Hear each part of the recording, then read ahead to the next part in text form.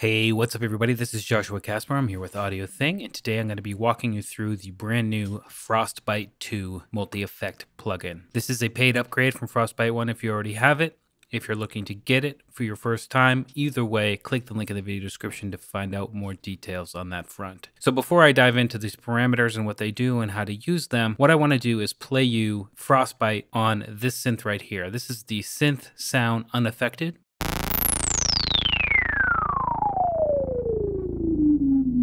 So while it's pretty cool, it definitely could be a lot better, and that's where Frostbite 2 comes in. So let's go ahead and listen to this example on a few different presets and then jump into the actual plugin itself and how to use it.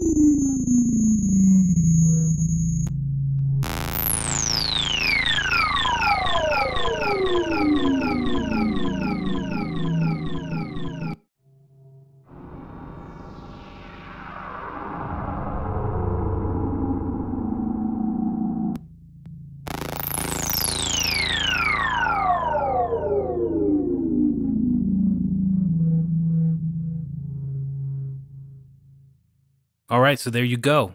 A few presets for Frostbite 2 on that simple synth sound. Make it sound anywhere from epic to ghostly to otherworldly to just a really nice reverb, in fact. So on the base level, this is a spectral freezing plugin, and it has a freeze panel right here, and it's also been combined with a ring modulator and a feedback or delay section.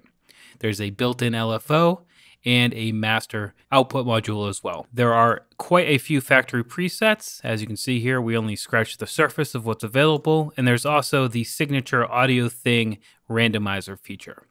We can, of course, lock parameters down from that. Say we want, the wet to be up all the time. I come in here, lock it. I'll get my little lock symbol. Let's say I don't want any dry because I'm trying to figure things out. Come in and lock that. You can see here I'm flipping through presets, but my wet and my dry are staying at the same value. This is very helpful, especially if you're using Frostbite 2 on your return track or something of that nature. So let's check out the freeze panel. Before I jump into that, actually, I do want to point out that if you look down here in the master, we have two different modes. We have serial mode or parallel mode. Parallel mode will mean that each one of these panels will process a stream of the audio coming in separately, and then it will combine those outputs together at the master output stage. Serial means whatever's on the left will process the sound and then send it into whatever's on the right. So in serial mode, right now we'll ring modulate it, then it will get sent into the freeze section, and then finally the feedback section. These are just drag and drop to reorder them. Very, very helpful, very, very smooth, and we love to see it. To turn any of these off, including the LFO, all you got to do is click the off button. And to solo something, you just got to make sure everything else is off and leave that one on. So that's what we're going to do right now for the freeze section. This is the spectral freezing focus of Frostbite. There are 3 different modes in here. There's spectral, reverb, and convolution. Spectral uses FFT to store several analysis windows in memory and replay them, randomizing their phases. Reverb is a classic reverb algorithm with multiple comb and all-pass filters that can have an infinite decay.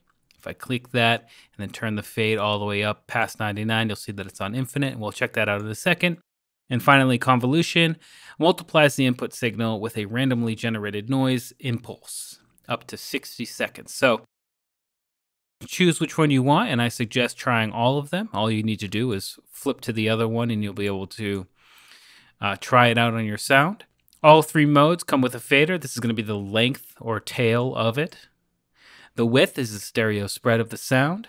There is a 3-band EQ that looks really good, and you can actually see the spectrum inside of here.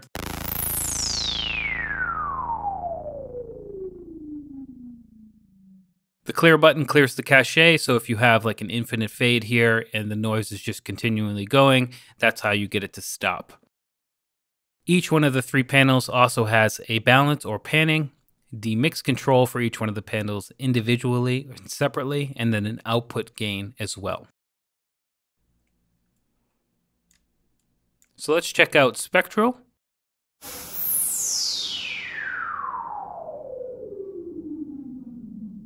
Reverb.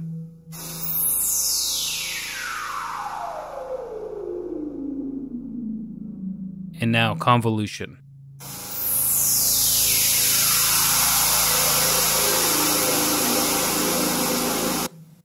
So you'll see that each one of those has its own unique characteristics.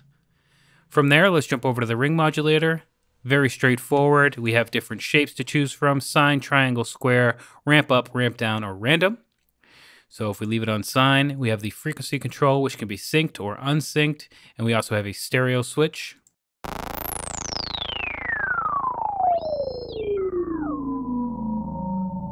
From there, we have the filter, and if you click on the graphic here, we can have a low pass, high pass, band pass, or notch. Then we have a cutoff control and a resonance control as well. Something like the cutoff or frequency position set to the LFO is a great way to add movement. So for example, let's send this to the Ring Modulator frequency.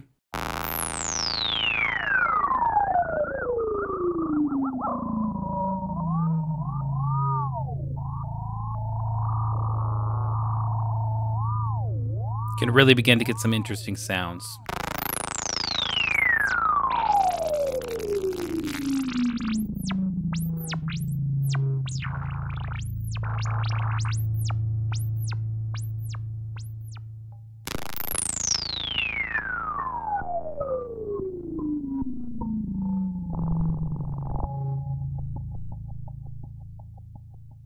From there, we jump over to the feedback or delay section. Very straightforward here as well. We have the delay time.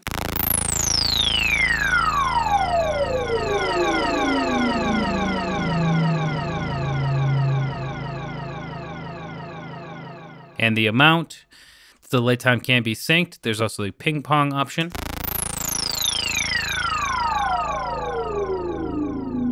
And that delay signal can also be filtered with those same filter types: cutoff, resonance, and then our 3 main controls here at the bottom. So obviously, once you start combining them, running them in serial or parallel, and then rearranging the order of these panels, you can get some really interesting sounds. There are also the ability to resize the window if we want to go bigger here. We can choose to clear the freeze buffer on freeze, clear all buffers on a host reset. That's the one I like to choose just because, you know, when I drop it on a new project, I don't want that buffer full. We can also copy and paste presets. This is where you would register, online menu, and so on. A really great tool, super easy to use, as I said, and you get some incredible results. If you want to find out more details, click the link in the video description. I'm Joshua Casper. I hope you learned something, and I'll see you in the next video.